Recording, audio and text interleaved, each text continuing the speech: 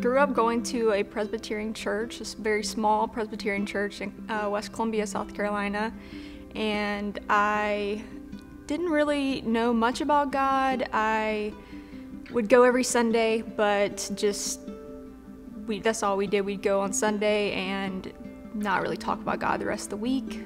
And as I continued to grow up, when I was about 12, my mother cheated on my father, and it was a very messy divorce. And through all of that, I started drinking alcohol and just really relying on other things to cope with everything that was going on. And then, which kind of led into, through high school, just continuing to drink and do drugs and just continue to pursue relationships with guys and girls, just very lost.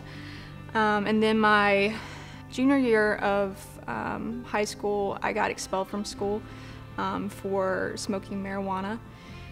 And it was interesting because I blamed God for everything I had done to myself, even though I feel like at that point I didn't really believe in God. I just really doubted if he was even there. But when something bad happened, I blamed him for everything. And it was probably about 6 months later that God really used an incident in my life to really bring me closer to him. I got into a drunk driving accident as I had been drinking all night and took painkillers and was just speeding home. I had to be home by 12, and I ended up hitting a tree, and it was like the grace of God alone that I lived and my friends lived. It was probably about 2 or 3 weeks after that I started reading the Bible, and God started changing my heart. It was really Proverbs 3, 5, and 6. Trust in the Lord with all your heart and rely not on your own understanding, but acknowledge him in all your ways, and he'll make straight your paths.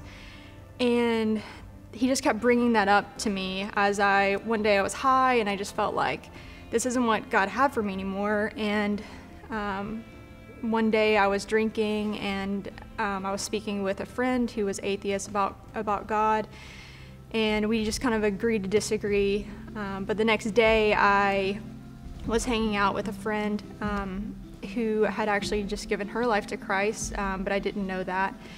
And I was telling her about what happened at the party, and she just could see how much I wanted that relationship with God, and she just called that out of me, and I just started sobbing. I really did want a relationship with God, and I didn't want to change. I knew drinking had such a hold over my life, and so I knew that's something that I had to surrender. And anyway, from moving forward from there, I just feel like I just continue to dive into God's Word and be around community and just grow in my faith. And God just continued to bring me just freedom in him and show me how good it is to live a life centered upon him instead of upon just whatever I wanted or the desires of my flesh. After God completely changing my life, I feel like because I've been forgiven so much, I want to extend that forgiveness that he has given me to others. And I feel like before that I was very purposeless, and now I'm very purposeful because my purpose is Christ, is to know him and love him, to share him with others. So many people think they're so far from God. For me, I mean, people laughed at me when I said I was going to change my life and give my life over to Christ. But no one's ever too far from God.